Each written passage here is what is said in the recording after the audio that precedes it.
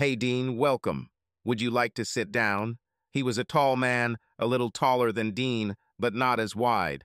Kari, and it had just moved to town last month, and it had taken them a while to coordinate with a consultant. My name is Jim. Can I call you Dean? Of course, he replied. Okay, Dean. Mrs. Watson sent me her notes, but I would like to meet with each of you individually first to get your point of view before we all meet together. Would you mind getting started? Jim asked, which allowed Dean to relax. Sure, no problem. Here's my story. Dean began to tell his story. Sunday 1. Institution. What a damn Tuesday morning. I have been a production manager at a local factory for 3 years, and at the plant as a whole for 5 years. Our 40-hour work week begins at 5:30 am and ends at 4 p.m., 4 days a week, Monday through Thursday 10-hour days. This was usually great as it gave me a 2.53-day weekend depending on what needed to be completed at the end of the week. But on Tuesday, our paint system seriously malfunctioned. She broke down around 6:15, and by 8:30 we still didn't know how long it would take, but the prognosis was bleak. The managers met with the plant manager and the production director, and we decided to close the plant since the repairs would likely take more than a day, and we didn't want to run out of parts painted or have the paint crew deal with massive amounts of overtime. I let my teams go at 9 o'clock, and around 10 o'clock, I decided I would sneak home to my wife and have some afternoon fun before our son, JT, got home from preschool. My wife, Kari, known as Car to me and friends, worked remotely as a medical billing expert, so she could always sneak away for a little fun with the right amount of motivation. She also worked part-time as a yoga instructor at a local yoga studio, and I loved her flexibility. So I waved to the boss and headed to the truck, thinking I'd surprise her and not call ahead. House. While driving down our busy street, where traffic was usually heavy but few people parked regularly, I noticed someone else's red Sentra parked in front of the Johansson's house. I just thought it was someone visiting them. They were retired, so it didn't bother me. I had other, more important things on my mind. I drove up to our house. Our bedroom was at the back of the house, so we rarely noticed any traffic noise or traffic in our driveway, so I wasn't worried about her hearing me before I entered the house.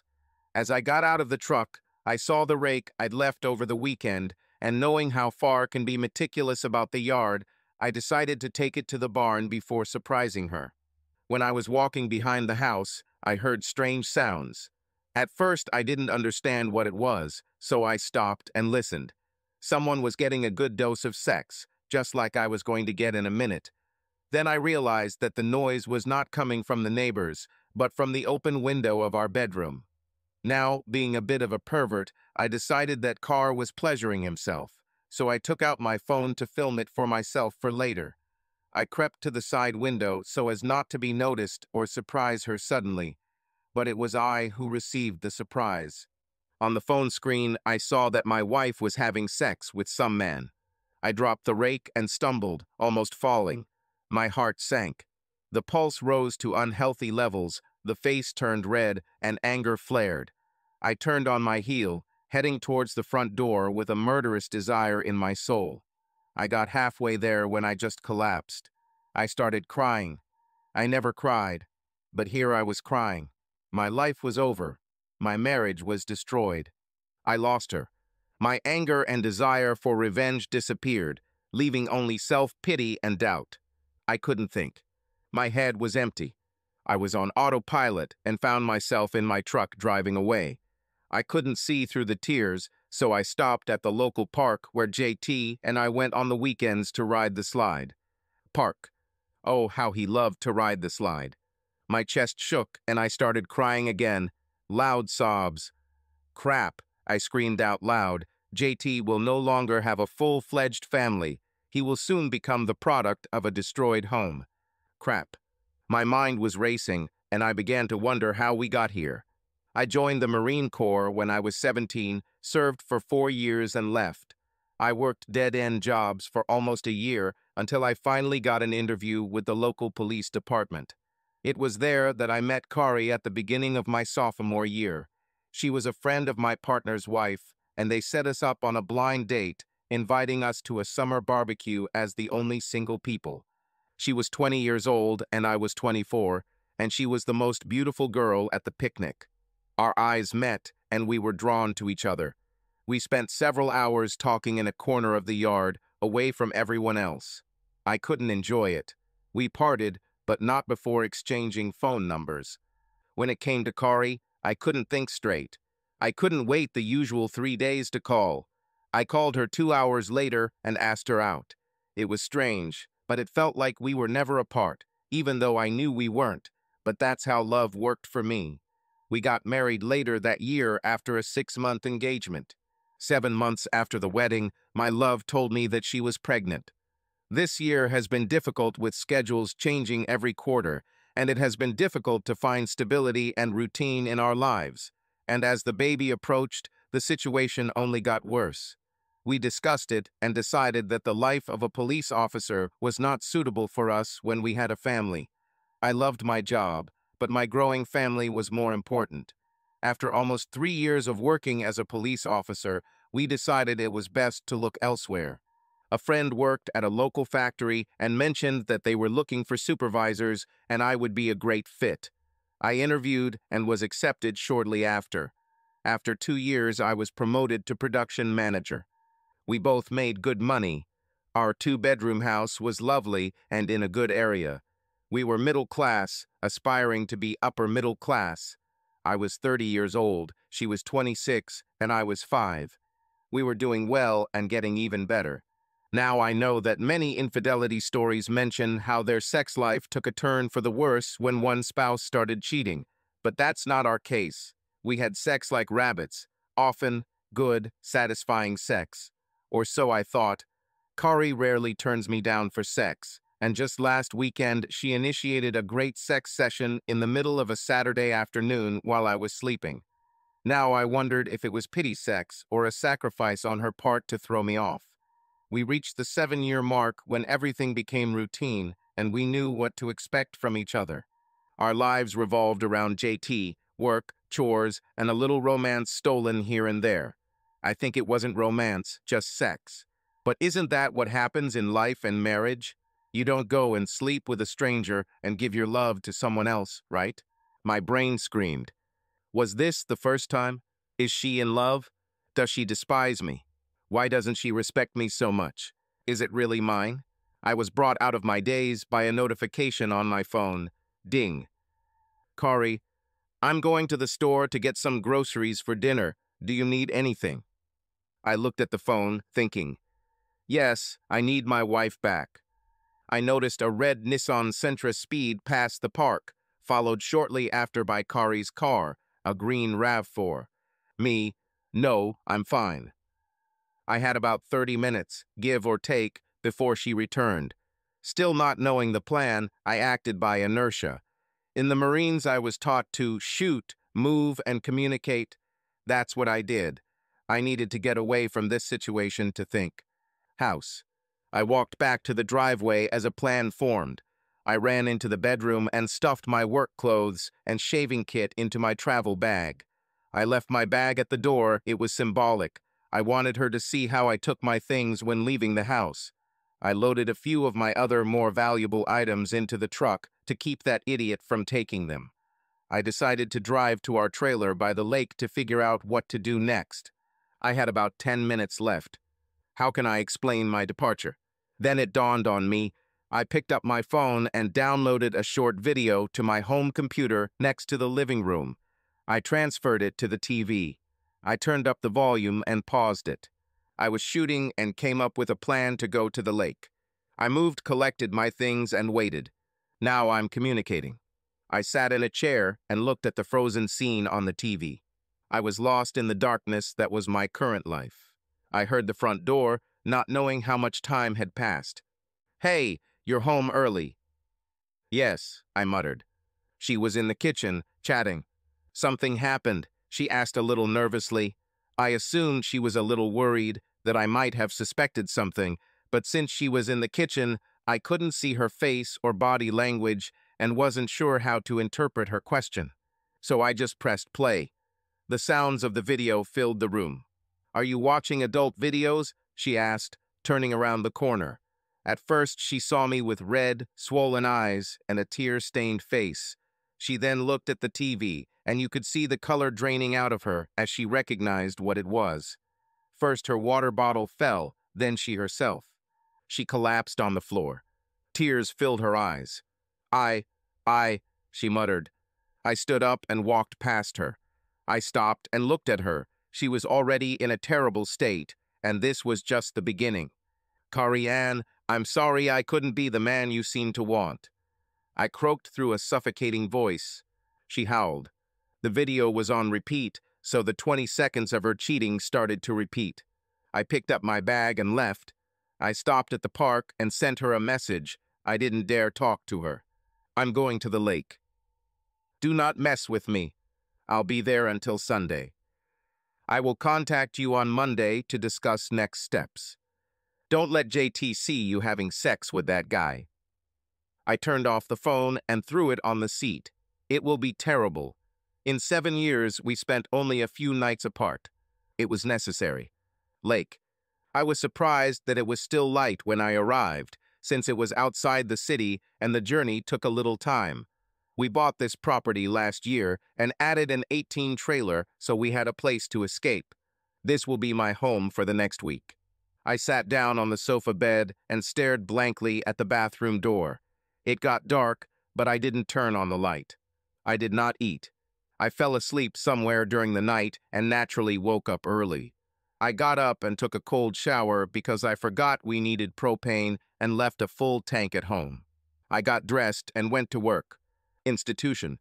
The paint system still didn't work, so we started a phone tree and canceled my team's shift. Around 9, I called the lawyer from Google Search and made an appointment for 11.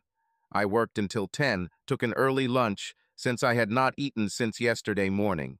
I told my boss that I had personal matters to attend to and left for the day. "Lawyer, what are my options?" I asked. "Mr. Thompson, we can start the paperwork right away and it will be filed by tomorrow and you can serve it to her by Friday," Mr. Franklin said. "Or I can give you the contacts of some counselors and you can see if there is anything that can be saved in the marriage. It often makes a big impression on the judge if you've already done it before you sit in court. It's often their first verdict, so you can get it done beforehand." "How long will it take?" I asked. 12 weeks is typical." I sat for a minute, gave him a copy of the video that I had saved on a flash drive the day before and said, "So, start the paperwork, but don't file or serve it to her." I finally said, "I will send you a copy of our finances and debts. Divide everything in half. Let her take the RAV since it's paid for. I'll keep the truck and its payments. I want everything else eliminated." "Standard parenting plan?" he asked. "Let me think about it. I love my son. It's too precious to just leave behind. But if I have to..." I trailed off. I left the lawyer, went in, bought groceries and propane, and headed back to the lake.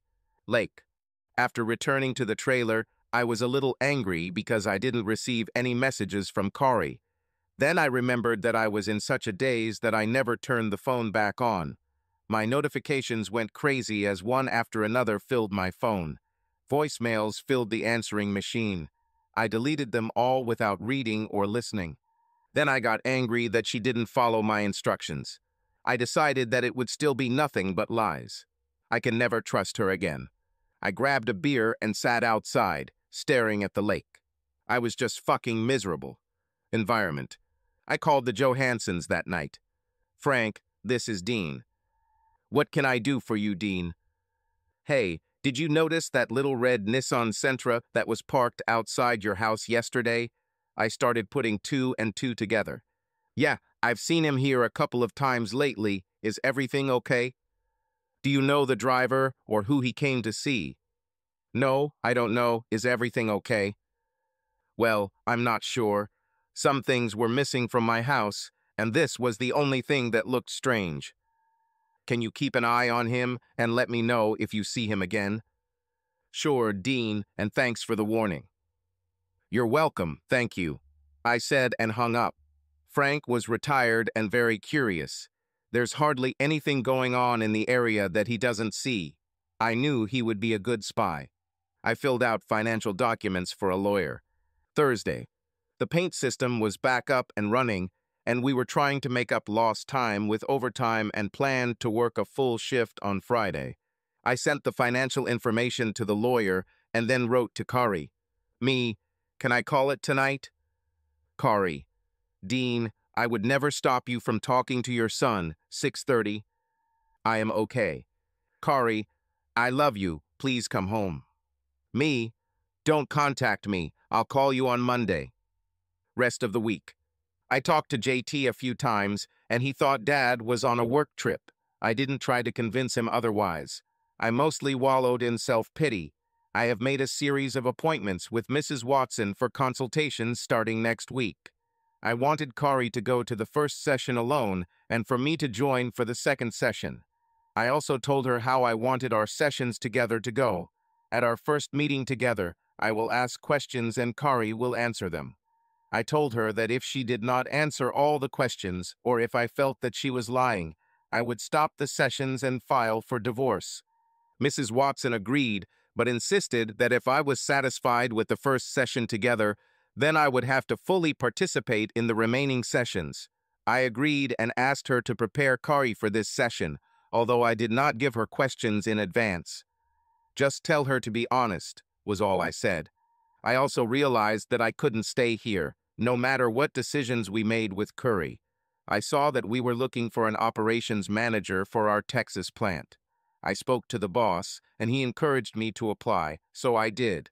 I had an initial phone interview the following Friday with a more formal interview to be scheduled later. Our Texas plant was a terrible place, and no one wanted to work there, let alone run it, but this might be just what I need. And this solved many problems. Sunday, too. Factory, Monday afternoon. Around 1 o'clock in the afternoon, I called Frank. Hey, Dean. Hey, Fran, hey, have you seen that little red car lately? No, I didn't, and I was looking for him. Okay, thanks, Frank. Looks like he won't be coming back. We said goodbye. I was afraid of today. I was scared to call Kari. She did a good job of not contacting me, although she tried several times and I didn't respond. I thought about my next steps for a long time and finally called her around 4. Hello? She asked quietly. Kari, I have options for you. Do you want to hear them? Dean, please. I interrupted her. Option 1. I file for divorce and serve you with the papers this week. This will allow you to move on. Move in with your boyfriend and move on with your life. We'll figure out everything else as we go. Dean, come home. Option 2. I will come to you today. 2. She interrupted me. No, wait, there's more. I'm coming to your house today, but I won't sleep with you. I'll sleep downstairs in the lounge. I will never sleep in this room or on this bed again. I'll move some clothes to the laundry rack and stay there. Do you want me to install an air mattress in the lounge? No, JT uses him during the day. I don't want to take away his space. The sofa will do. I answered. Do you know how long you will live there? She asked, and it was a fair question. Dean, this is still our home. No, it's not like that. Now it's just a house that you and I own, and now it's just your house. We will answer the question of how long in consultations starting Wednesday evening.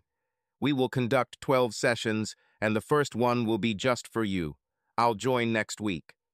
I heard her crying and sobbing over the phone, and tears came to my eyes. I wasn't sure I could get through this. Which option will you choose, Kari? Option 2, please, she stammered. Kari, you have to understand that you won't be able to see your boyfriend while I'm at your house. If I even hear that you are thinking about it, I will choose the first option for you.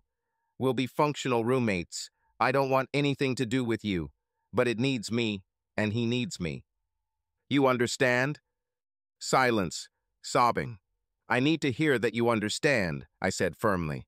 I understand, she sobbed. Dom Curry. I arrived at Kari's house about 40 minutes later.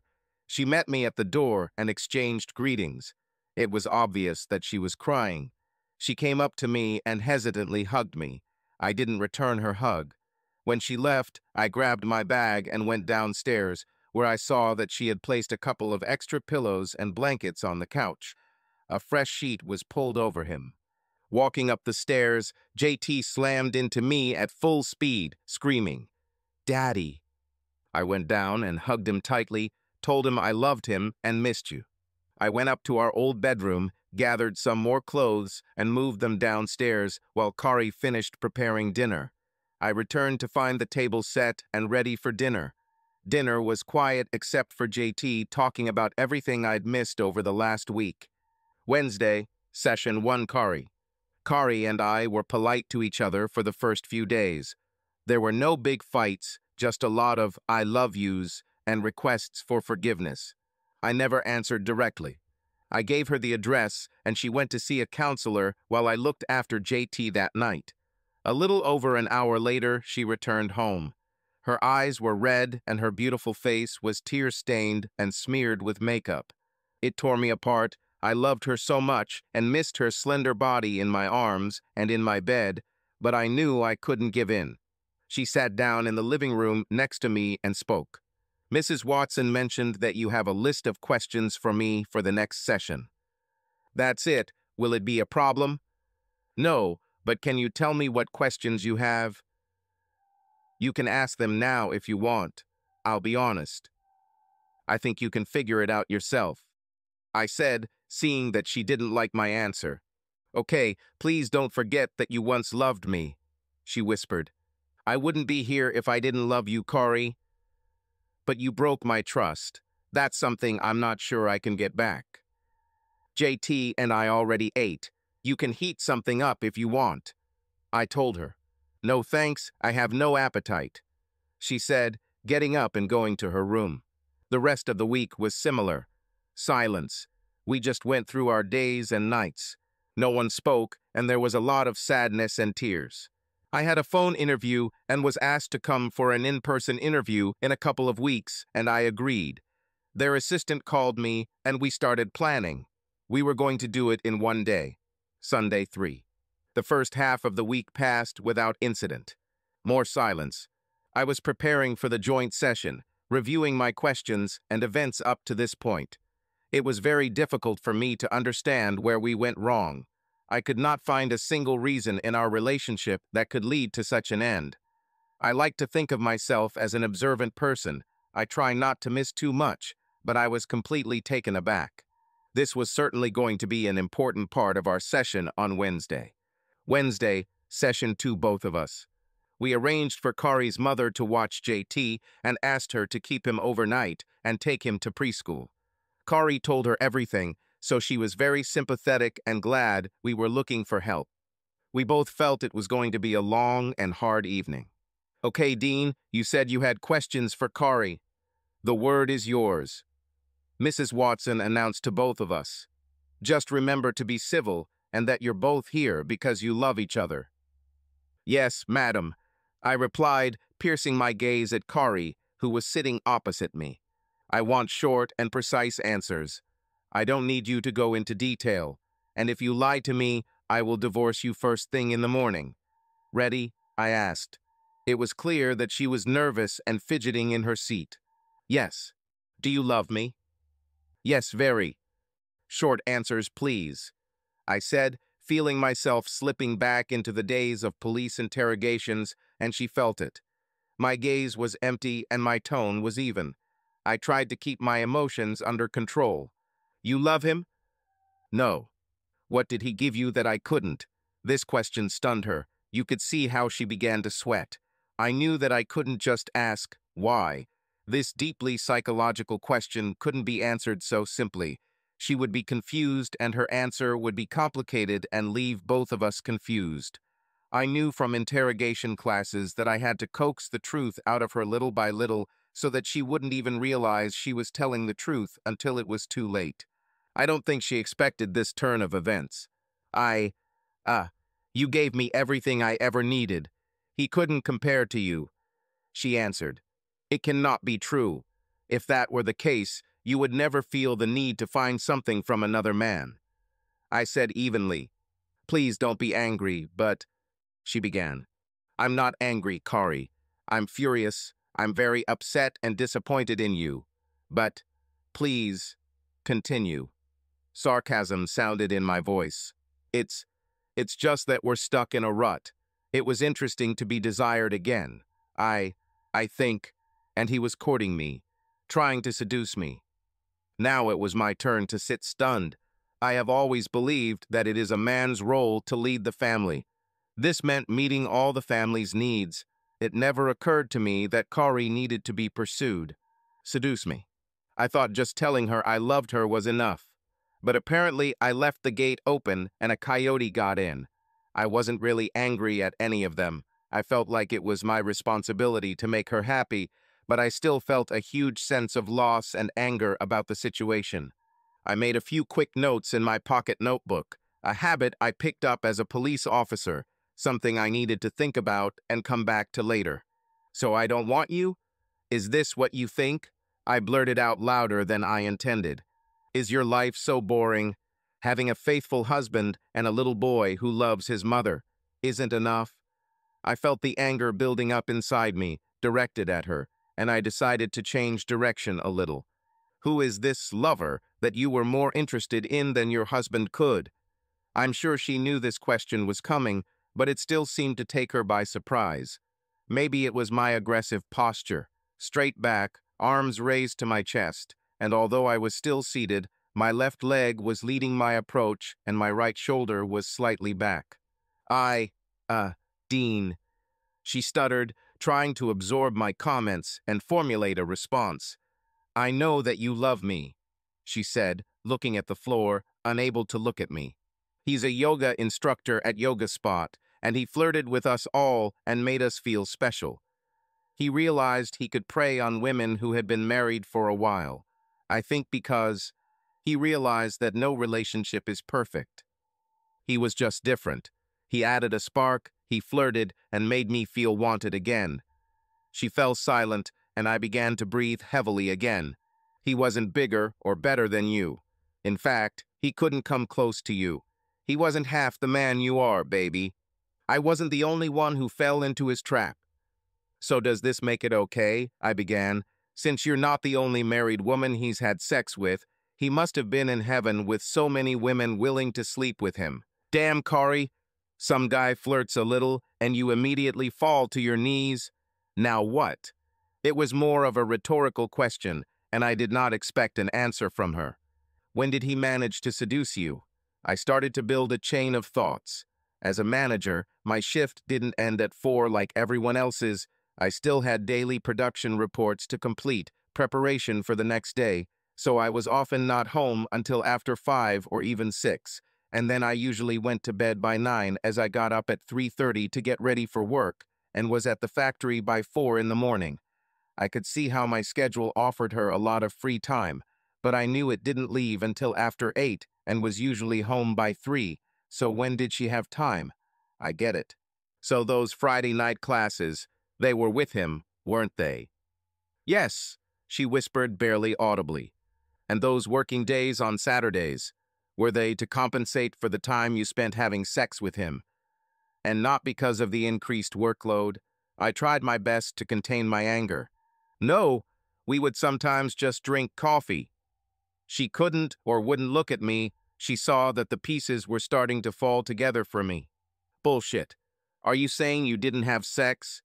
Were you just chatting? Sometimes. Her face turned red, admitting her mistakes. You allowed your wantonness to take up our time, Kari. Don't you see this? We were supposed to spend long weekends together, but you preferred to play sex games with another man. Again, these were more statements of fact than questions. I began to realize that she was more of an accomplice than a victim here. How many times has he made you feel special and wanted? I asked. I don't know. She began. I interrupted her mid-sentence. How many times has he slept with you? I asked more directly. It only happened 3 times, and it was the only time at our house. I know it doesn't mean much, but maybe it means something to you. She answered quickly, almost as if it was learned.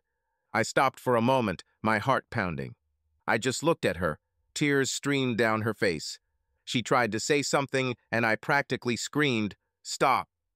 I flipped through my notebook, rereading my notes from my conversation with Frank, our neighbor. Bullshit. This was a statement. "What?" Kari asked, not sure what I meant. "Do you want to try again?" "What do you mean?" Her eyes widened, her pupils were dilated. I think she knew she was caught. I talked to Johansson. Frank said he remembers seeing that red Nissan a few times. "So I know you slept with it at our house. A lot." I'm back in cop mode. "Do you want to try again?" I asked. She burst into tears and loud sobs. She couldn't answer me even if she wanted to. I looked at Mrs. Watson, who was handing Kari a box of tissues. Disappointment was written all over her face. I think she was just as overwhelmed as Kari by how much I knew. Kari must not have been as honest with her as we had hoped. "I think we're done here." I got up and went to the door. The last thing I heard was her even louder and more desperate sobs. "Dean, wait," Mrs. Watson called, but I was already going down the stairs. I left, leaving the two of them at the front door. I was no longer sad. Now I was furious. Furious at his wife. I found myself in front of a local bar, a real meeting place. I contemplated going in and finding the first available woman and evening out the score. I wasn't special, just an ordinary guy, but I thought that I could even find some woman to do nasty things in a bar like this. Was I that desperate? Will this make me happier? Even though I was incredibly angry at Kari, it would completely ruin my marriage and make me just like her. Was I really ready to do this to JT? But more importantly, was I willing to do this to myself? I really need to figure out what I want. Instead, I grabbed my tablet and headed to a 24-hour donut shop. He took a large coffee and sat down at one of the tables. I knew that Jane had posted the names, photos, and biographies of all the instructors on her yoga center's website. I opened the site to understand what Mr. "I have better sex than you" looks like. He was easy to find since he was the only man on the site. Elliot Watts. Damn it. Not Elliot or Elliot and Elliot. Even his biography says so. He has worked at many different yoga centers in the city and out of state. I knew from Carrie's experience that it was not uncommon for small studios to hire part-time instructors to make class schedules more flexible for clients. I studied his photo carefully, as if it might tell me how he got into my wife's yoga pants. Some sneaky little bastard. There was even his class schedule. I took a screenshot of everything. I looked at my watch. It was not too late, a little after 7, and I had one more thing to do.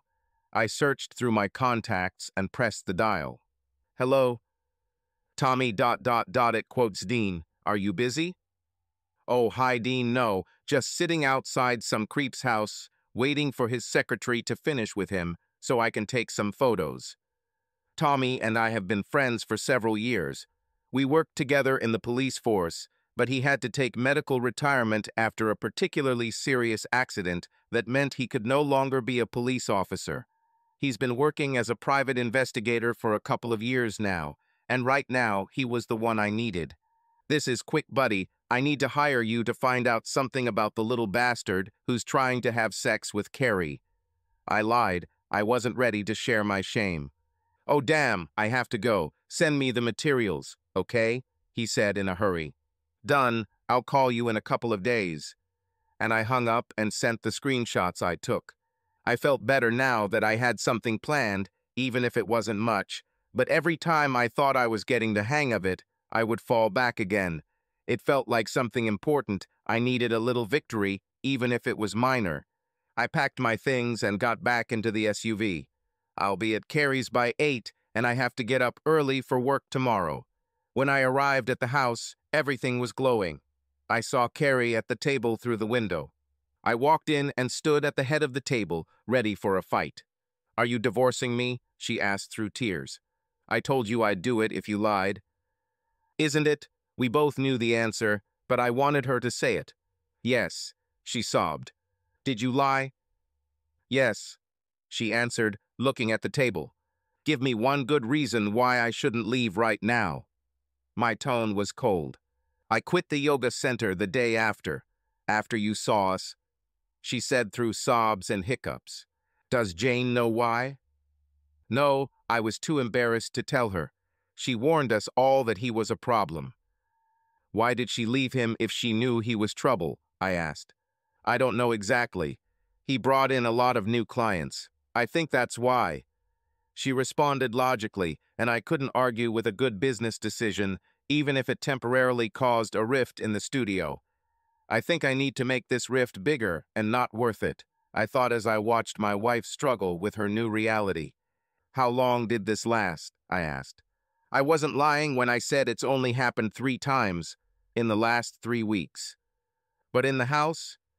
Yes, she answered. And that was just the sex part. Yes. Her answers were short and to the point. I could see that she was finally aware of the possible consequences. But the flirting and seduction had been going on for 3 months before that, so it wasn't just 3 weeks. Was it? No, just had sex 3 times in 3 weeks. She managed to say, See, that's what I'm talking about. You let that little bastard circle you for 3 damn months until he got to your panties. What do you think our relationship would be like if you spent that extra time on me? You left us, Corey, long before you had sex. You're right, Dean. Her voice softened, and she could hardly tell the difference between crying and heavy breathing, but she understood my meaning. Okay, but that wasn't my question. She looked at me blankly. How long were you planning on sleeping with him? That's what I really meant. Don't you dare lie to me, I blurted out when I saw her confusion. I don't know. I was scared and I felt very guilty. And I knew he was having sex with others.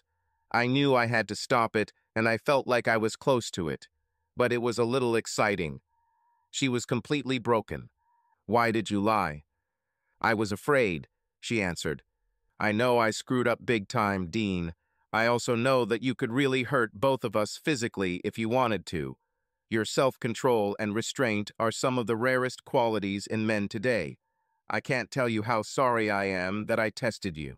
But what hurts the most is the way I crushed you. You've always been the strongest man I've ever known. Hell, you didn't even cry at your father's funeral, but when I saw you sitting in the chair that day, I realized how much I had screwed up. When I looked into your eyes and saw only emptiness there, your eyes always brought me so much joy. They sparkle when you're happy, or fade when you are sad. I could always tell your mood just by looking into your eyes. But when I looked into your eyes that day, I saw emptiness, no fear, just emptiness. Scared me more than any threat of physical violence. Then I realized that I had done something that we could never undo. Carrie sat staring at me with her red eyes. I also knew how much this place meant to you. I knew how wrong I was for not respecting you in your own home. And that's why I lied. That's right, Kari. You've disrespected me in the worst way I can imagine right now. I don't know how we can handle this, I said evenly. But you still haven't answered the question. She looked confused. Give me one reason why I shouldn't leave you right now. JT, that's all she said. In fact, at that very moment, I decided to divorce her. I just wasn't ready for this. I didn't want to go back to the lake. The damn road was too long, and I wanted to see what would happen with the job in Texas. I also wanted to be closer to JT, so I was almost as good at lying as she was. We'll see you at next week's session. I left her at the table and went downstairs. She laid her head on the table and burst into tears. I found plenty of reasons to be late every night for the rest of the week, and then took it out for a walk in the park and fishing on the weekend. We were barely at home. I was making up for any possible future time that I might have lost due to the divorce. Sunday 4. Monday. Tommy called that morning and asked to meet for lunch. My first thought was, this is not good. And of course, this was not good. It turns out that Elliot is a serial seducer and loves to win over married women. He usually leads them on for a while and then tries to get something from them. Money, clothes, cars, or whatever, and blackmails the wives with photos that he secretly does during sex. Tommy told me what he found out. He also found out that our local courts are full of lawsuits and complaints filed against this little scumbag. He seems to be so slippery and relying on the spouse's shame if the photos get out to friends and family that they give him what he wants without much resistance. He concluded, but admitted that he could not accurately calculate how many marriages he had destroyed during this time, but knew of 4 cases recently.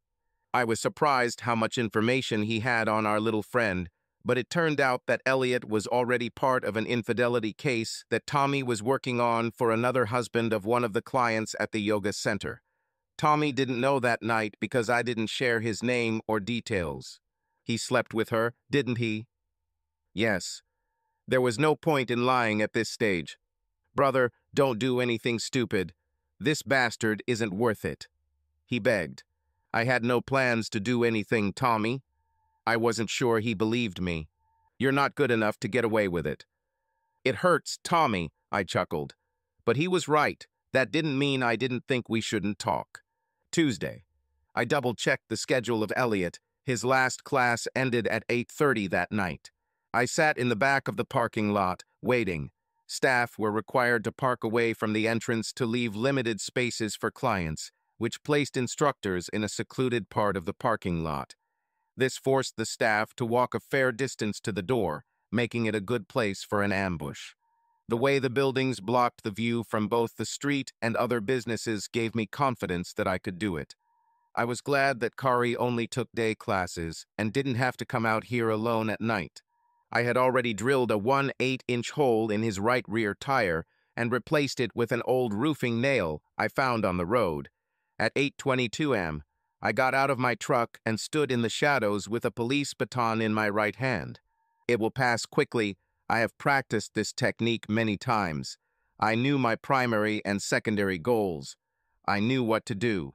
I knew how to make it painful without turning it fatal. I stood there, my thoughts drifting to JT, how it would grow if I were caught. Will he be better off with his father in prison? I thought about the new life I would lead in Texas. The interview was scheduled for Thursday. Was Tommy right? We always caught those thickheads who tried to do this. What makes me think I'm so much better? At about 8:50, I saw my victim going out with some lonely wife. He walked her to the car and kissed her. He deserves it. He deserved it. Worked hard for this. The lonely wife started the car and just sat there. I could still do it.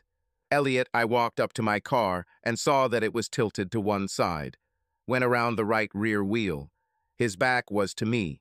I readied my left hand for a block as I raised the baton to shoulder level and began to step out of the shadows. In 3 seconds, the job would be done. The lonely wife put the car in reverse. Elliot jumped up and ran, screaming. I returned to the shadows.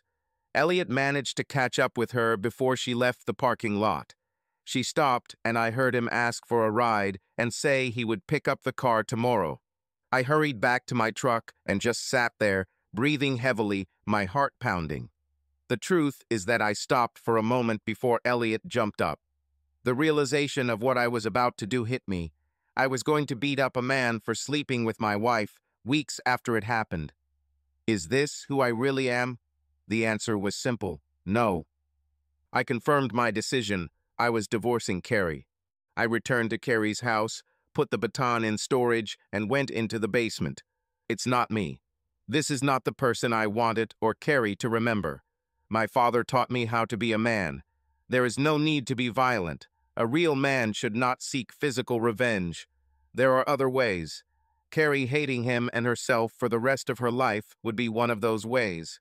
Their actions together were the cause of this event, the reason for the divorce and the destruction of her family.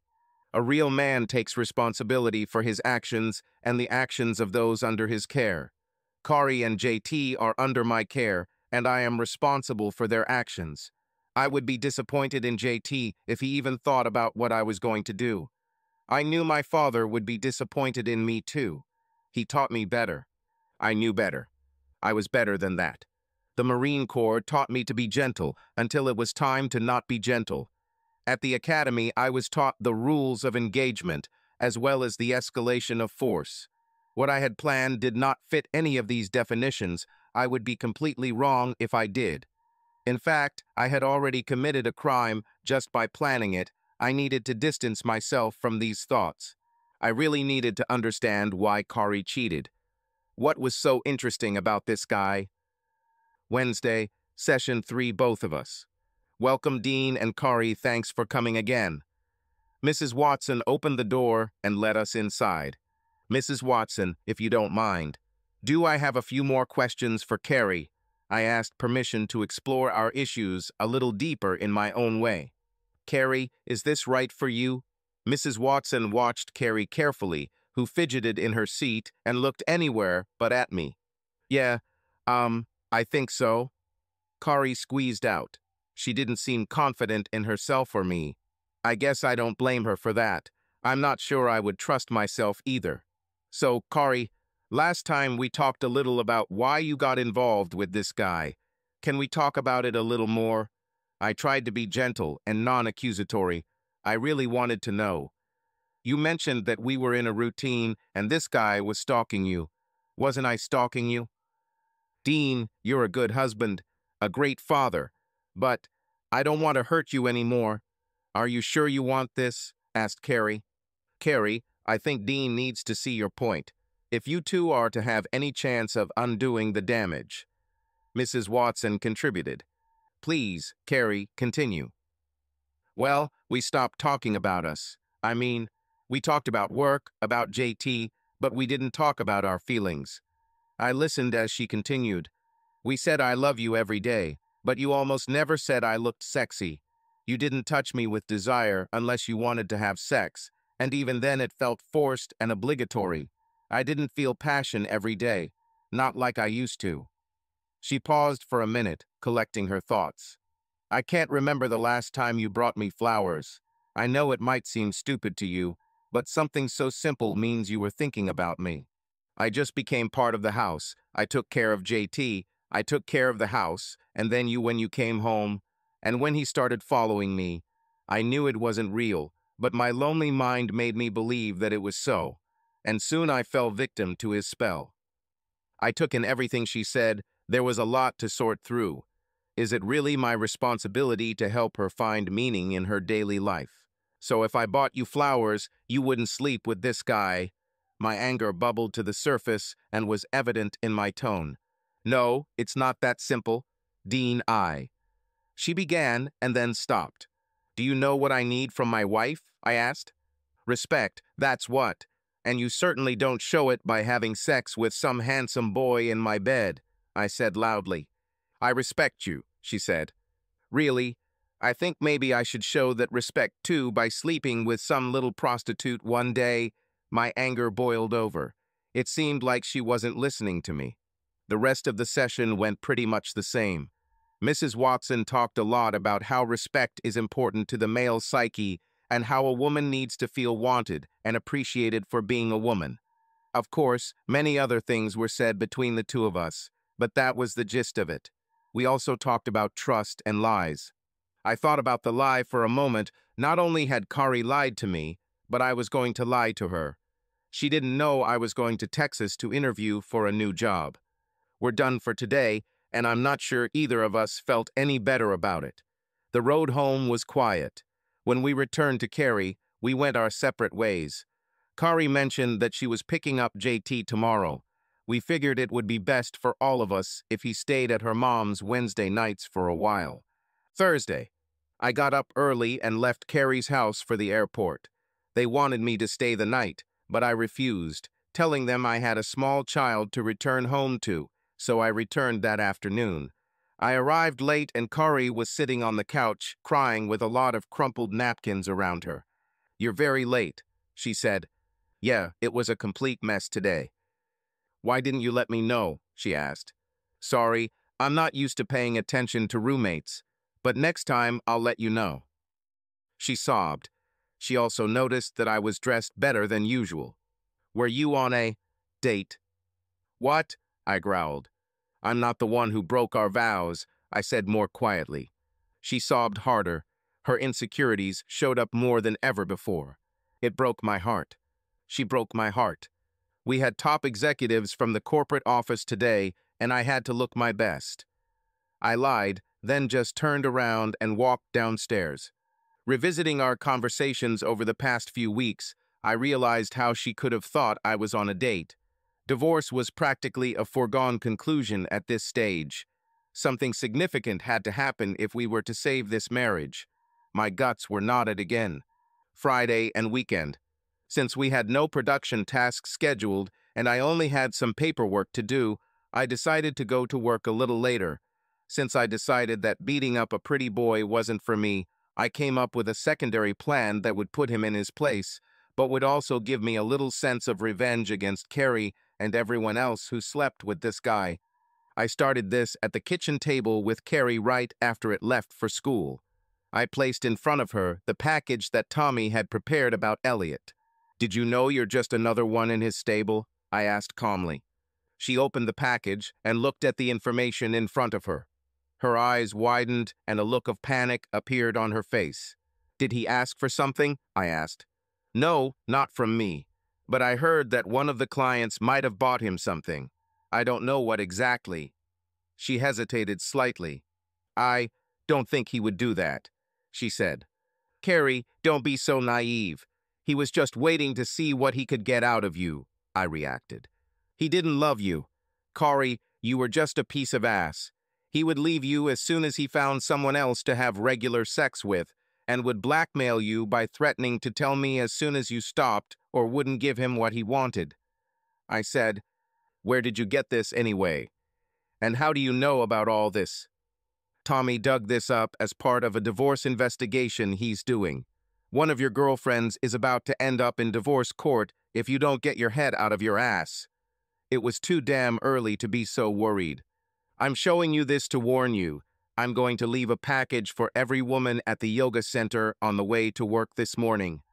I said, "What?" she screamed. "Yeah, I'm turning off the tap for a handsome guy.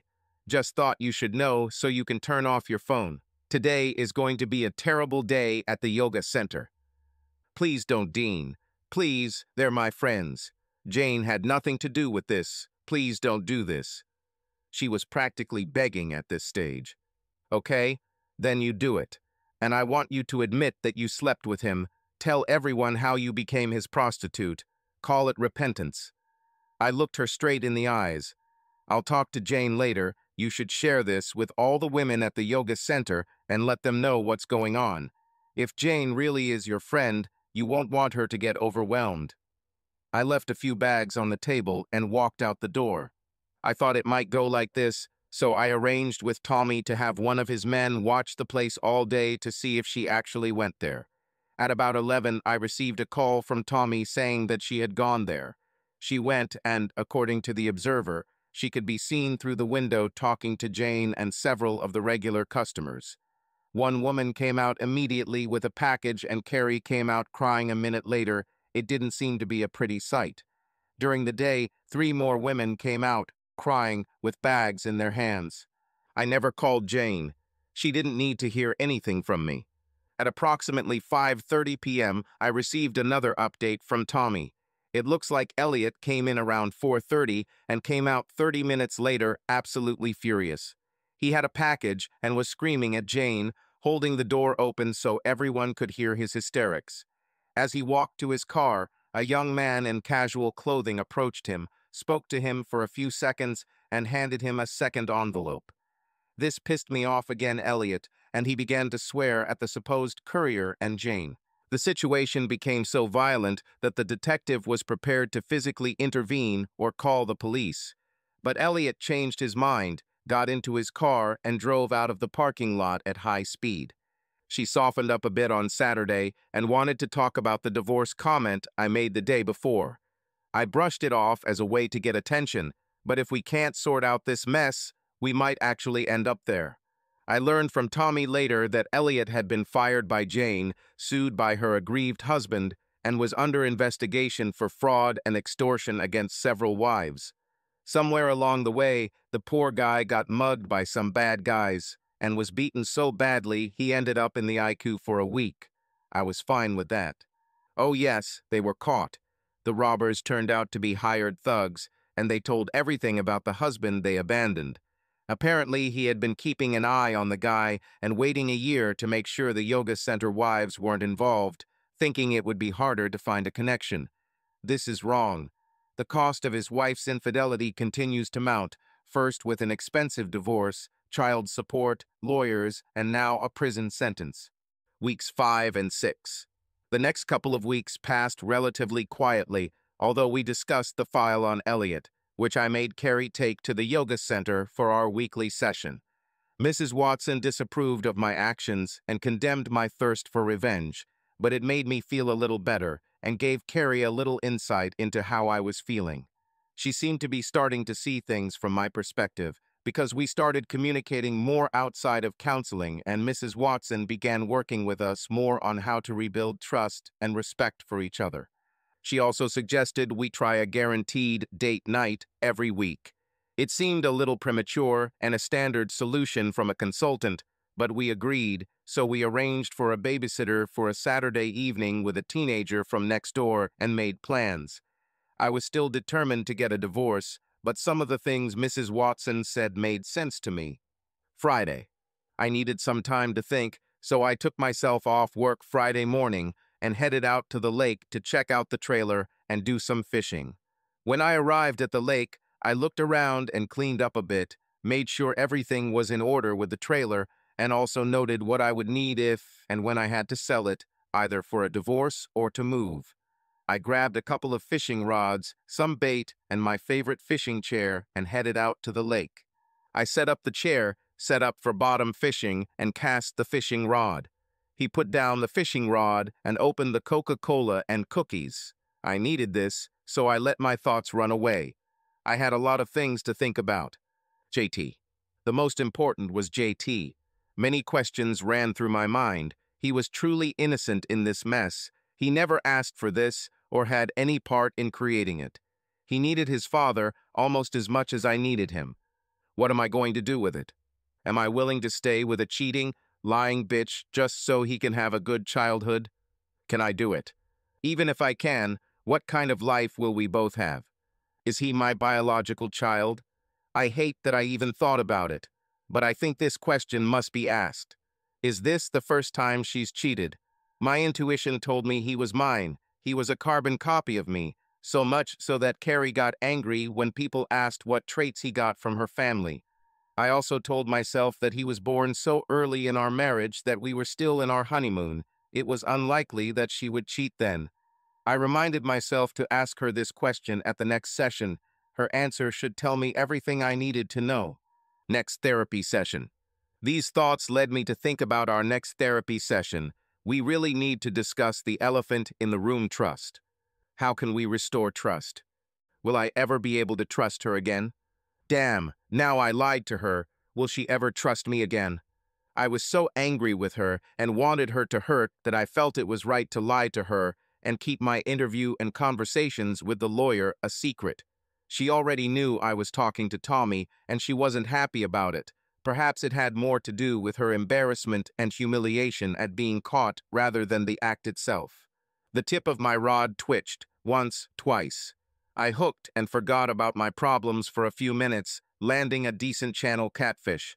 I attached it to the rope, pressed it to the shore, cast the line again, and returned to my thoughts. I loved going fishing with my dad, and we always had great conversations on the water. I remember him talking to me about marriage shortly before Carrie and I got married. Son, I'm very proud of the man you've become. And Carrie is a fantastic woman.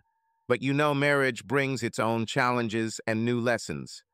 He said as he watched his float drift through our favorite crappie fishing spot. You become the head of the family. Do you know what that means? He asked me. Well, I guess that means I'm in charge, I said proudly, thinking that I answered correctly.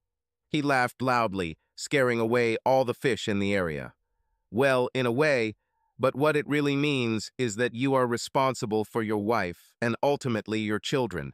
Whatever happens in your home, you have to take responsibility. I didn't understand it then, but when I remembered his words, my thoughts took me somewhere else. My current mess. My father always talked about cause and effect, how one action actually leads to something else, how an action can cause an effect of a different nature. My natural thought immediately went to how Carrie's actions would lead to our divorce and JT coming from a divorced family, how Carrie will eventually remarry and another man will raise my son. I hated her again at that moment. Then my thoughts wandered further. Did I do something first that led to Carrie cheating? Of course not. I'm the one who got cheated on, not Carrie. She said that I stopped caring for her, and our life became a routine, according to her. But that doesn't justify her cheating. Maybe refusing sex or calling me a bastard, but not cheating with another man. This was far beyond fair and equal. It was downright evil. But this could make her vulnerable to the advances of a handsome boy. My dad would always get mad at me when I left the chicken coop door open at night. He would say, "By leaving the door open, you're inviting the coyote to come and steal our chickens." Leaving Carrie unattended, did I leave the door open for a coyote? If I was the head of the family, am I responsible for not protecting my wife from those with bad intentions?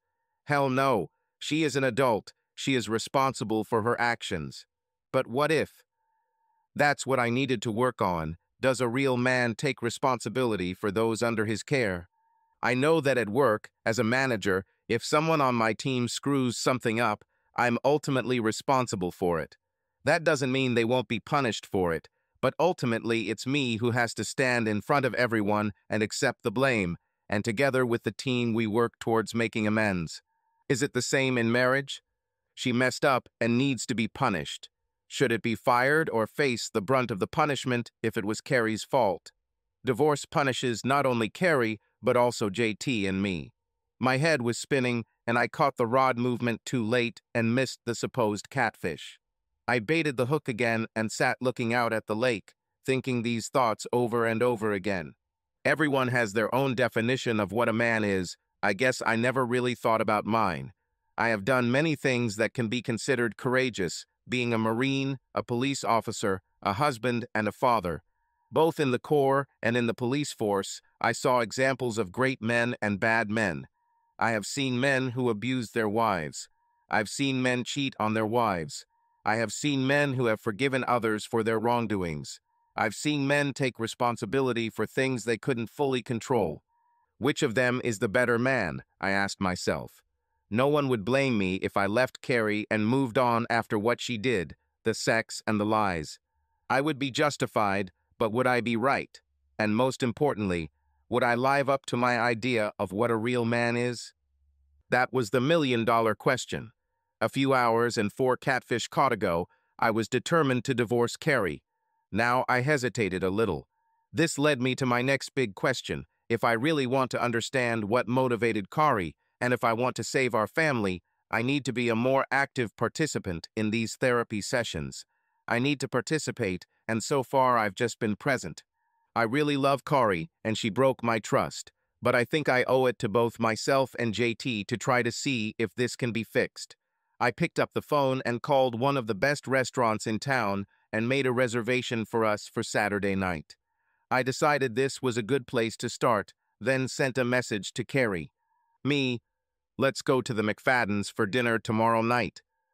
Me, we have a reservation for 7. Carrie, okay, a little pompous. Me, it's a date, isn't it? Me, this is my attempt, do you want to go? Carrie, yes. Carrie, sorry, I was just surprised, that's all. Carrie, should I dress up? Me, yes, I heard they have a quartet and a dance floor. Me, do you remember anything from our wedding ballroom dancing lessons?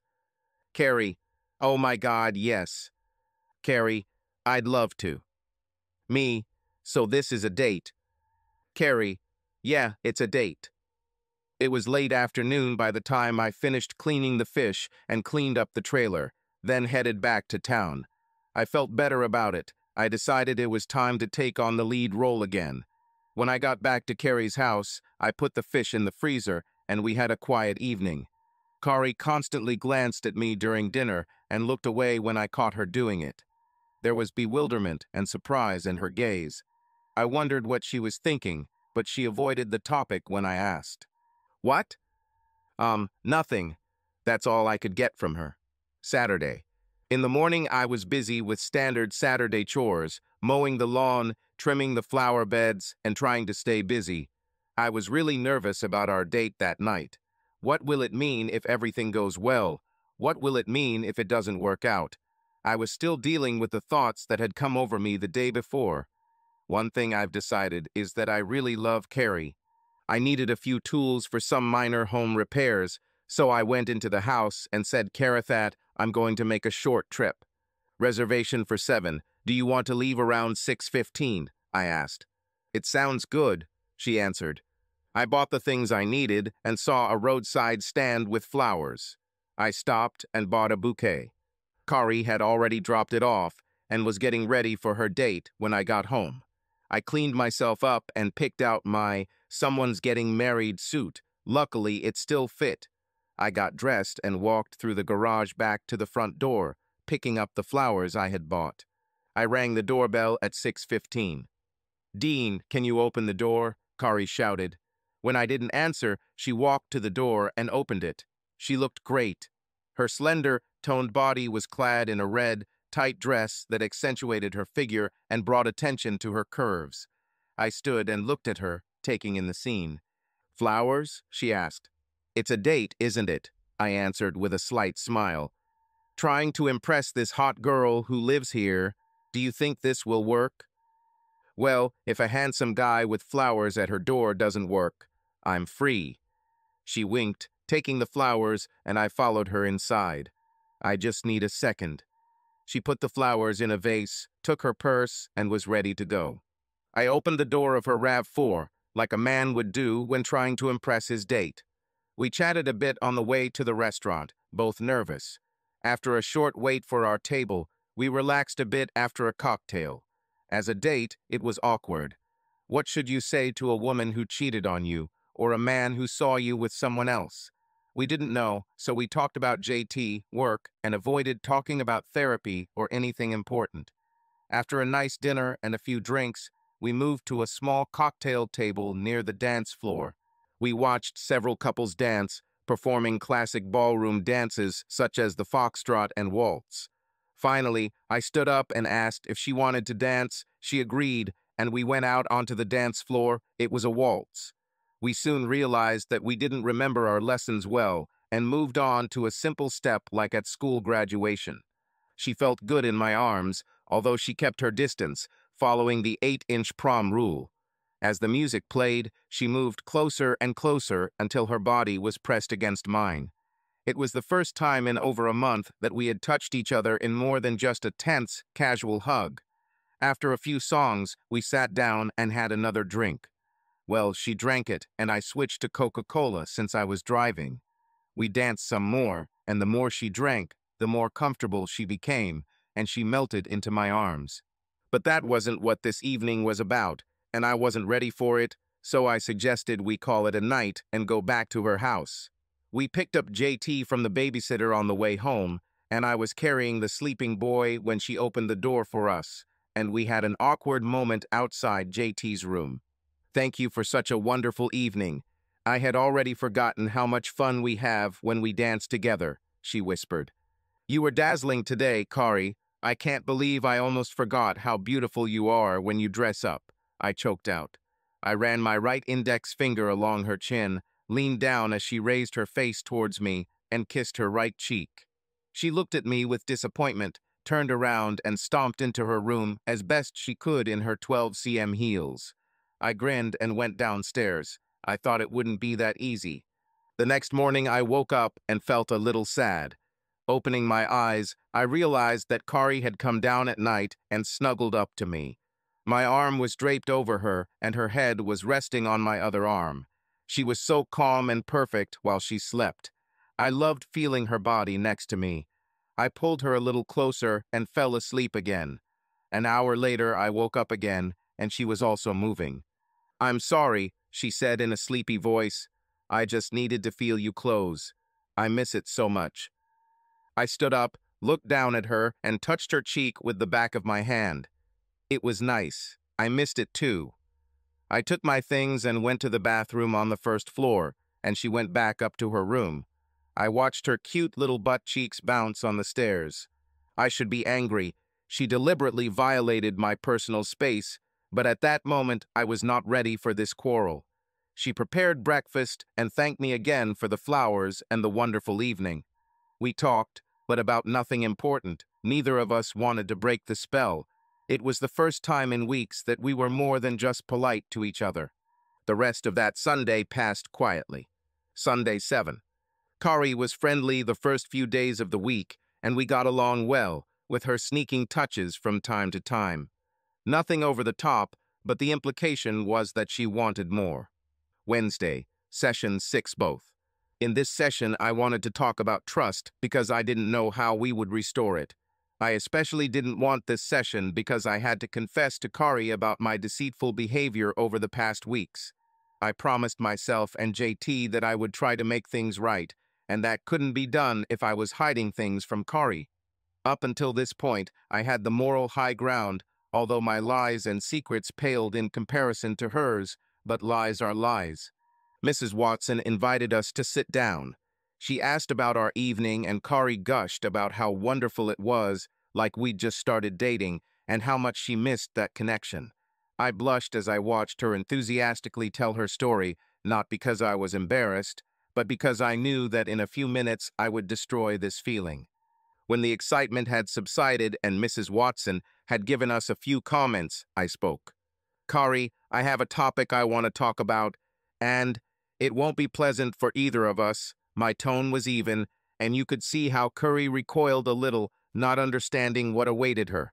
Okay, Dean, what would you like to talk about? Asked Mrs. Watson, turning the floor over to me. Trust. The trust between Kari and I has been seriously broken. I want to know how we can get it back, I said, not sure if it was a question or a statement. I looked at Kari, and she was as pale as chalk, I guess because she knew she was going to be under fire again. Kari, you violated my trust. But I also did a couple of things recently that violated your trust. Her eyes filled with tears. Were you with someone else? She finally squeezed out. No, but I was hiding some things from you. The first week after I saw you, I hired a lawyer and asked him to draw up divorce papers. I continued. Until last Friday, I fully intended to file them after these sessions. What, you bastard? Are you still going to get a divorce? She screamed. I was going to, but I love you, and I really want to see if we can fix this. But the two things that bother me are trust and respect. I haven't filed and don't plan to unless we can work this out. I just went to these sessions on the advice of my lawyer, but I see you working on this, and I thought I should put in the same amount of effort. I just sat and looked at her for a minute. But we can't move forward if we keep secrets. I said, Dean, I know you, and I knew you weren't fully committed to these sessions. I need to figure this out. But I'm glad you decided we were worth the fight. She held back her tears with a small sob, because there's nothing you can't do when you set your mind to it. Is there anything else? She asked timidly. Yes, I'm afraid there is, and it's a big thing. I didn't give her time to respond because I knew she was thinking the worst. I applied for another position in the company.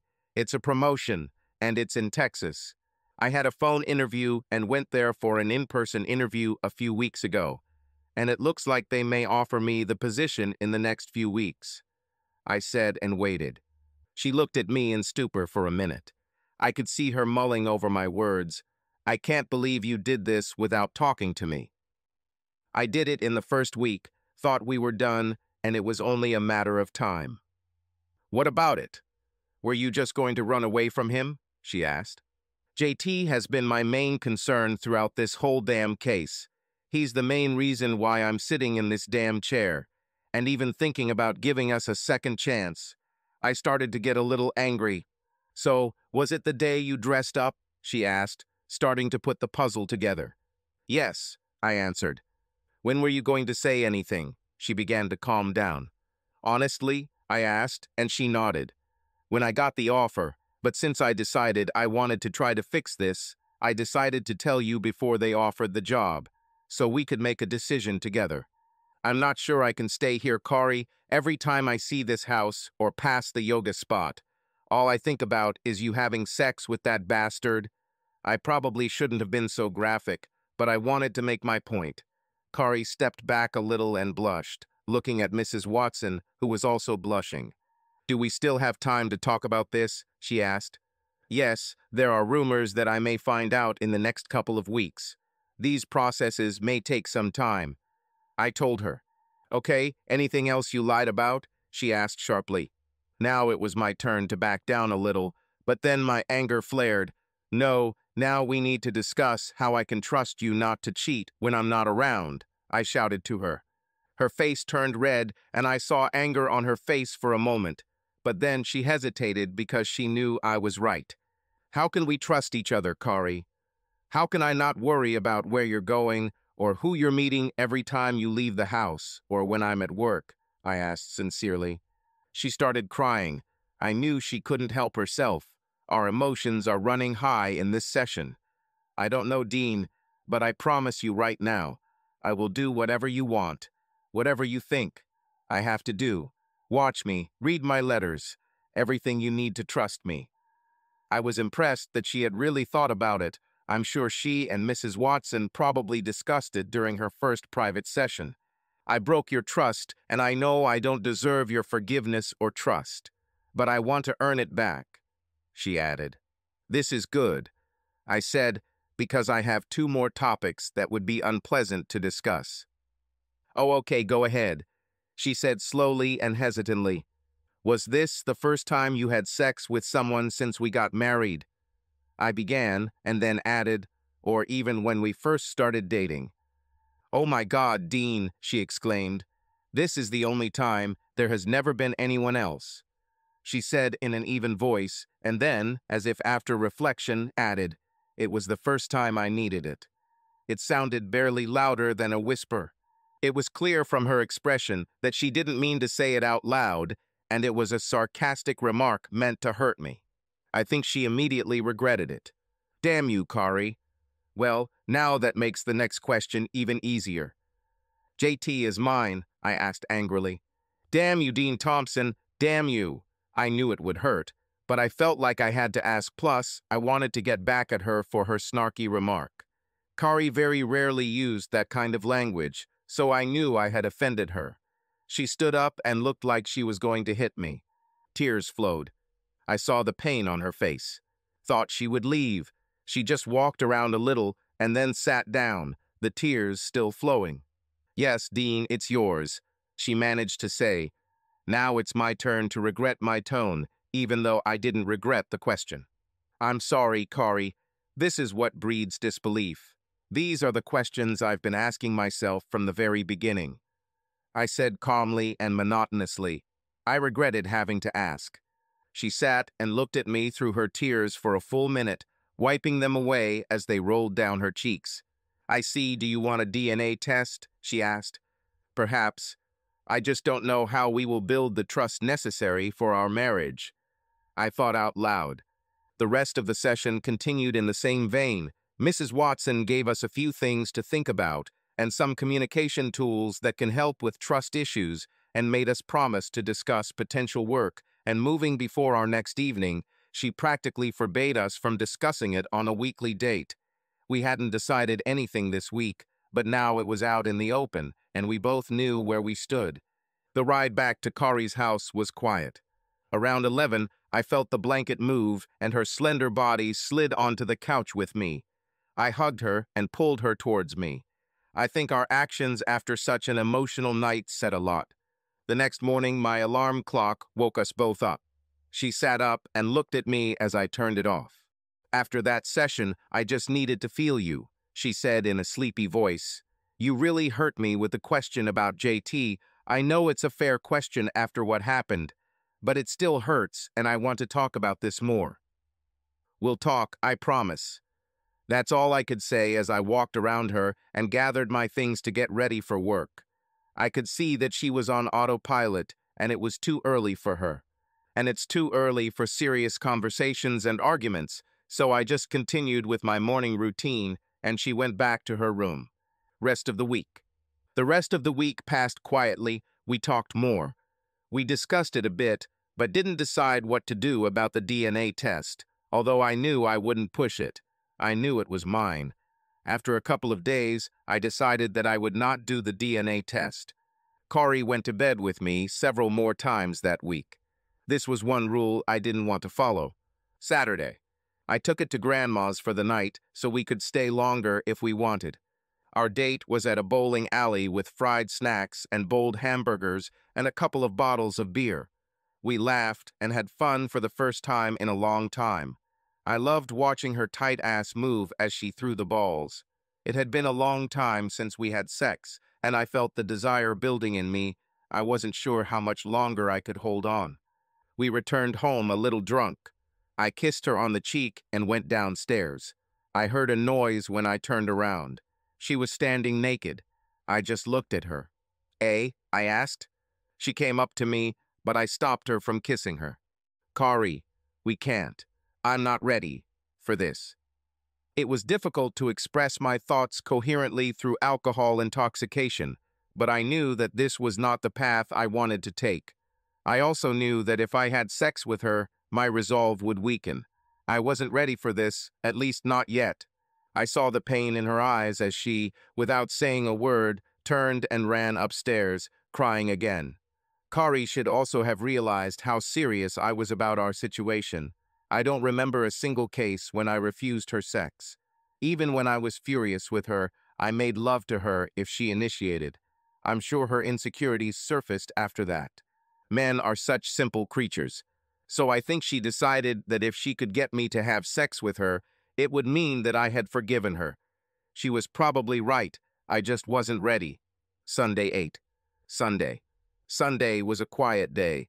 We said maybe a dozen words to each other. I stopped and bought one pink carnation at the flower market on the way to pick up JT from Grandma. Placed it on the table as she helped JT sort out his things.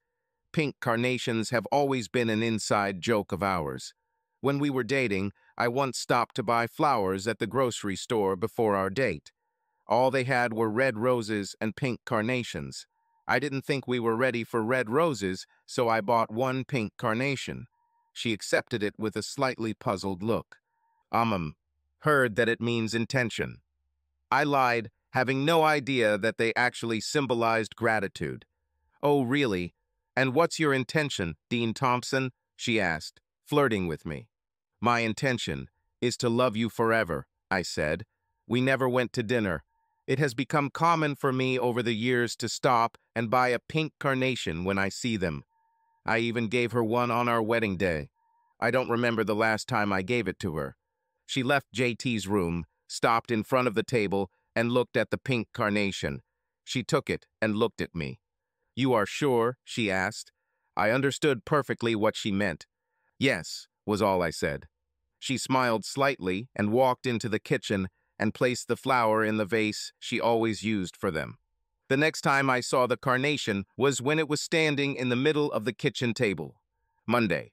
I thought a lot about what awaits us next.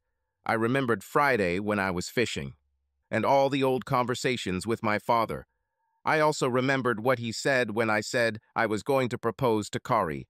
"Dean, I think it's wonderful that you want to marry Kari. She's a wonderful woman. But remember that wedding vows are a contract that the husband must honor first." I never really understood what he meant. I always thought it had to do with not marrying lightly. Now, under these new circumstances, I considered it. That night, I looked at our wedding vows, which we had printed and framed next to our photo. "Dean, will you take this woman to be your wife and swear to her fidelity, all love and honor, all duty and service, all faith and tenderness, to live with her and love her, according to the divine order, in the sacred union of marriage? I, Dean, take you, Kari, to be my wife, and I promise and swear before God and these witnesses to be your loving and faithful husband, in abundance and in need, in joy and in sorrow, in sickness and in health, until death will not separate us." I reread these words several times. The part that kept coming back to me was about duties and service. I realized that with my background, I take these terms seriously. I came to the conclusion that I did neither of these things with Kari. Tears welled up. I, I, I stuttered. I'm sorry, I let you down, Corey. It was the last thing I ever wanted to do. You are my light, my heart, and my soul. I failed to play the role of a good husband. My face fell into my hands, and I cried quietly. Both Corey and Mrs. Watson took a deep breath and held it. None of them expected me to take the blame for her actions.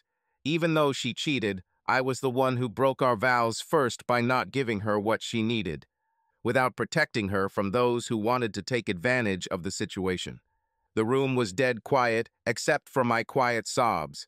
Suddenly, a force came over me that almost knocked me out of my chair. It was Kari. She hugged me, and we cried together. She slid down to the floor at my feet, and we held hands and parts of our arms. After a few minutes, our sobs subsided, and we looked at each other. You've never failed at anything in your life, Dean. You've never failed me or JT, ever. Then why did you disrespect me so much? In our house, in our bed? Because I failed you. I forgot that I should respect and appreciate you, and that I have responsibilities to you. She answered, more sobs and tears. And I'm a stupid woman, she said quietly. We sat quietly for several minutes, holding hands. Dean, I know it's my fault. I stole the sparkle from your eyes and replaced it with anger and hatred. I also know that you may never trust me again. She hesitated a little before continuing. But if you let me, I'll spend the rest of my life trying to bring back that spark and earn your trust. She finished. We were both silent for the rest of the session, continuing to hold hands. Mrs. Watson took a moment to emphasize that most situations like ours most often arise because both people forget to protect each other from the outside world. That a crack in the foundation of a marriage, even a minor one, can be exploited by those with selfish intentions to infiltrate the marriage with negative consequences. In her manner, she told us directly that we were both responsible for the situation, as was her seducer, and it would take time and a lot of effort on our part to undo the damage. She didn't let go Curry off the hook. She emphasized that her physical infidelity should not have happened. Mrs. Watson mostly talked to us and finally noticed that none of us were really listening to her. She decided that we could shorten this session. As usual, there was no talking on the way back to Kari's house. I was exhausted, and so was she. Upon entering her house, I simply turned and walked downstairs, exhausted. He sat down on the sofa and then lay down without taking off his clothes. The next morning, I woke up and felt my wife snuggled snugly against me. Rest of the week. Our conversations gradually returned to normal, more and more. There were fewer sorries than before. We talked about more than the weather and JT. She looked happier than sad lately, and I felt more love than hate. I was ready to show her out the door and be done, but now I started to remember why I wanted her in my life. I started to fall in love with this woman again. I started thinking about little things I could do every day to show her that I wanted to be there for her. One evening, I washed the dishes, laid out the clean ones, and uploaded the dishwasher. Left a note one morning wishing her a good day as a sticky note on her computer screen. Told her she was hot to show his physical attraction to her. She started making homemade dinners more often, packed my lunch a couple of times, and made sure JT's and mine's favorite dishes were on the dinner menu. I was not ready for sexual contact, at least not mentally. Saturday. Our date was low-key this week. Kari packed a wonderful picnic dinner, and we sat in the local park watching children play, couples in love, holding hands, and spending a lot of time looking into each other's eyes. We were watching the sunset when she snuggled up to me, and I hugged her. She lay down on the blanket, which pulled me along with her until I was on my elbow, looking into her eyes. We shared our first loving kiss at that moment. She smiled. She also knew we wouldn't go any further. She didn't suggest or try to encourage anything more.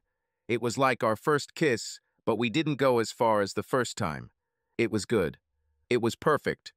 We kissed a little more at her door before going our separate ways. Sunday 9. We touched and kissed more this week. It wasn't normal, but it seemed more normal. Before this chaos, our normal was not to kiss or touch, not to hold hands, not to accidentally touch the shoulder when passing by. We did this in the first few years of marriage. It was the norm then, but it turned into something else. Now we were somewhere in the middle, creating a new normal. She also found another pink carnation one morning while getting JT ready for the day. Tuesday. That morning I was called into the HR office and was offered the position of operations manager in Texas. I asked for some time to think and explained my current situation to my HR manager. She understood perfectly why I quickly reacted to the situation with thoughts of escaping, and now that everything had changed, I needed to talk to Curry before making further decisions. I was given until next Monday to respond. Our conversation also got me thinking. Am I running? It reminded me of the fight or flight response. My initial reaction was to run away, but now I have decided to fight for what I want, for what is mine. Wednesday, session 8 both. Our session started as usual. We discussed our date, conversations we had had during the week, and talked about next steps. About 20 minutes into the session, I interrupted everyone. "Kari, I heard back from Texas," I said. "About?" she replied, and I was offered a job. This is an increase in responsibility and a 23% increase in salary. "Did you accept?" she asked anxiously. "No, I have until Monday to respond. I told them about our situation and that I need to discuss it with my wife." "But do you want her?" "Not as much as you, not as much as my family," I answered firmly and then continued. "I don't necessarily want to live in Texas, but I'm not sure how I can stay here. I don't have the same attachments as you, so it's not that important to me to give up everything for a new one. Adventures. But it wouldn't be a standing adventure if I didn't have you there to experience it together." I looked at her and held her gaze. She looked puzzled, confused, but there was a spark of joy in her eyes. I didn't say so clearly that I wanted to reconcile with her before. I think she and Mrs. Watson took this as a good sign. As I see it, we have 3 options. 1, we stay here and continue to work on our problems, and I stay at my current job. 2, we pack up and move 1,500 miles to start everything again. Or the third option, we get a divorce and I leave you here to live your life. I would like us to consider all our options and make a decision together. I saw her flinch at the mention of the last option. I didn't mean to be rude, but it was still an option. Sometimes you're just a real jerk. Her eyes showed a little anger as she looked at me. You come here and say you want us to be a family, and then you throw it in my face. Kari, I may someday forgive you. Hell, maybe I will even trust you again. But I will never forget. I'd rather it be options 1 or 2. I added. Can we set up a time for Sunday at noon to discuss and make a decision? I have a package of information at home about the location, job description, schools, housing market, and job market for you. If necessary, I can get more information from the job, and we can always search on the internet. I really didn't want to take this apart now. I wanted the opportunity, but I needed Kari to decide what she wanted. If she chooses option 3, it will be clear that she is ready and wants to move on. If she chooses option 1, it won't be as clear, but I would understand that she is not quite ready to see what happens next, and I would be more worried about a possible repeat if we stay here where she is comfortable. People who remain in comfortable situations are more likely to return to inappropriate behavior.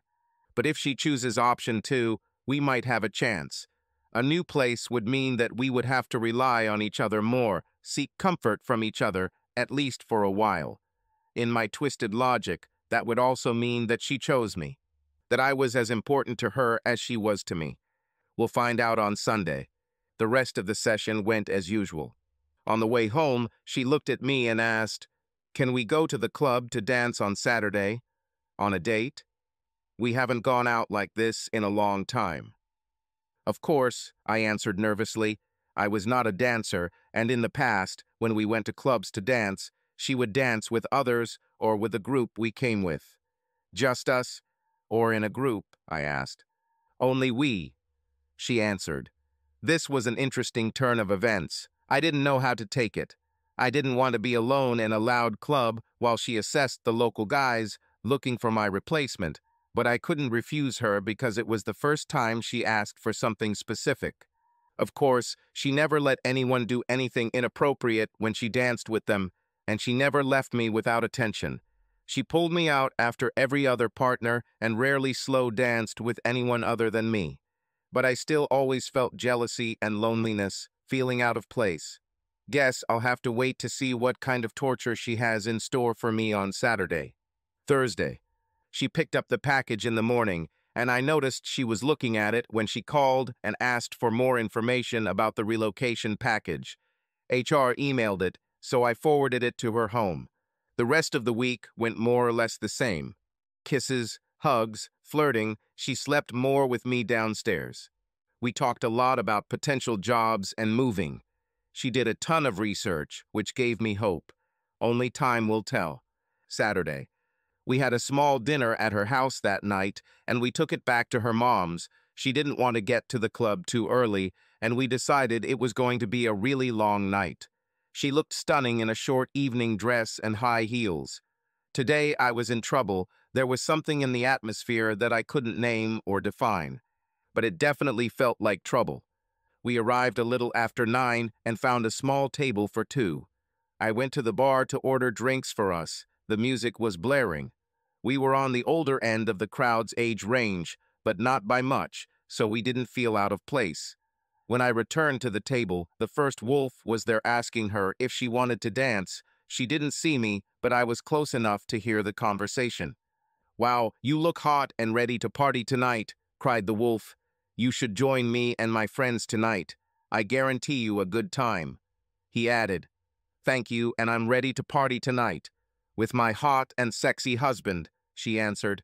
"He's the only man I'm dancing with today." "Hello, dear, this young man is leaving," she said, looking at me as I approached. He turned and had to look up to see my face. He just smiled and walked away without saying another word. She pulled me onto the dance floor, and we danced. I only had 2 drinks because I was driving, but she was drunk. She also turned down every guy who had the courage to ask the woman with the man next to her if she wanted to dance. She kept her word. She danced only with me and looked only at me. Around midnight, she went to the toilet and came back a little flushed and giggling. She wasn't gone long, but my fears jumped to the forefront of my mind. She was flirting with someone. I just knew it. It became obvious why she was flushed when she took my hand and put it on the table. She turned her palm up and threw her panties on her. "You have 2 options, husband. The first is to take me home and continue as we were walking, or the second is to take your tipsy wife and have sex with her in the parking lot." She came closer, finishing voicing my options. I paid for the drinks as they came, so I put her panties in my pocket, took her hand, and led her towards the exit, practically dragging her along in her drunken state with increasing desire. The parking lot was dark, and we parked at the far end. We had sex. "We need to take you home," I said, still recovering. The ride was quiet as we stole glances at each other with goofy smiles on our faces. When we got back to her house, we started kissing and made love again. I was taking my woman again. We fell asleep somewhere around 4 a.m., snuggled up on the couch, only to be awakened by the sun shining through the window. Sunday 10. Sunday. Kari asked me to get our queen-size air bed and put it downstairs while she looked for bedding. I loved watching her naked ass bounce and move as she searched for what she needed. After we made the bed, we lay for a long time, hugging. "I think you should take this job." She just said it. She mentioned that she had already spoken with the insurance account company where she works, and they had no problem moving her since she was working 100% remotely. "Are you sure?" I asked. "Yes, definitely. I think you're right that we need to move somewhere else and start over. New place, new us." I pulled her towards me, kissed her. We made love for the first time in a long time this Sunday during the day. We went together to pick up JT and shared the news of moving with him. Monday and Tuesday. I officially accepted the job and Kari, and I began planning the move. Sex was plentiful and freely given these days. Wednesday, session 9 both.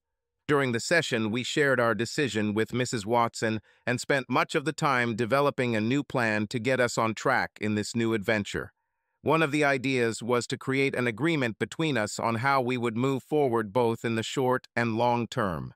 In our first draft, we came up with 8 rules that we must follow. 1. We will renew our wedding vows before we leave. 2. I will pursue her and try to win her love every day. 3. She will work every day to bring back the sparkle in my eyes. 4. No lies. 5. When I fail to cope with the role of a husband, she will tell me. 6. When she fails to cope with the role of a wife, I will tell her. 7. We will have more children when we feel ready. 8. We will continue consultations for at least 1 year. This was the highlight of our session, and we worked on it most of the time under Mrs. Watson's guidance. Next weeks. We continued the sessions every week. We even extended them until our departure date and worked carefully on the tasks that Mrs. Watson gave us. Kari and I both began to open up to each other more than ever before. I learned so much more about her thoughts, needs, and insecurities. I've also learned to better recognize her moods, not play into them, and reduce her insecurities, or at least start conversations about them. Kari also learned to better express her respect for me and my role in the family and how to reduce my fears. She learned to open up conversations about difficult topics, and I, of course, had to learn not to react emotionally to them. We discussed how to rebuild trust. Kari freely gave me all of her non-work passwords for her email and social media, and the code to her phone with permission to check at any time, and we added a location tracking app to both phones. I responded in kind, knowing that it would force me to pay more attention to my boundaries and make sure I didn't let the fox into the henhouse. We put the house and vacation home on the market, sold it and the trailer, and began remotely searching for a new home with the help of a company-appointed real estate agent. Was it perfect? No, no way, we were fighting. The difference was that we set a time for discussion. It also helped that we assumed positive intent. That is, we tried to assume that what was said or done was not intended to offend or hurt another. Over time, we began to understand each other better and stopped walking on eggshells for fear of hurting the other. Our openness and relationship grew exponentially, and by the time we had our small, intimate vow renewal ceremony on the lake, we were more confident as a couple and family. I never returned to her bedroom other than to help pack and take the mattress, bed frame, and box springs to the dump, and just in case the headboard and footboard went with them too. We ordered a new set to be delivered to our new home that we picked out on a short house hunting trip a week ago. Well, Jim, that's all. Mrs. Watson gave us your name after her research, and we contacted you as soon as we settled. Dean, okay? Thank you for being so detailed, graphic and honest about your story, and I'll meet with Curry next week one-on-one to find out her point of view on the situation. You seem to have made a lot of progress, and I look forward to working with you over the next year. The consultant replied, not knowing what he was getting himself into by taking in this new family. One thing he knew was that the next year would be interesting. Dean stood up, shrugged his hand, and headed out to his truck to get home to his sexy wife and happy 6-year-old son who couldn't wait for Daddy to come home. Subscribe to our channel so that your love doesn't cheat on you, and go ahead and listen to the next story, because this story is nothing compared to the next one. If you're under 18, don't even think click to the next one.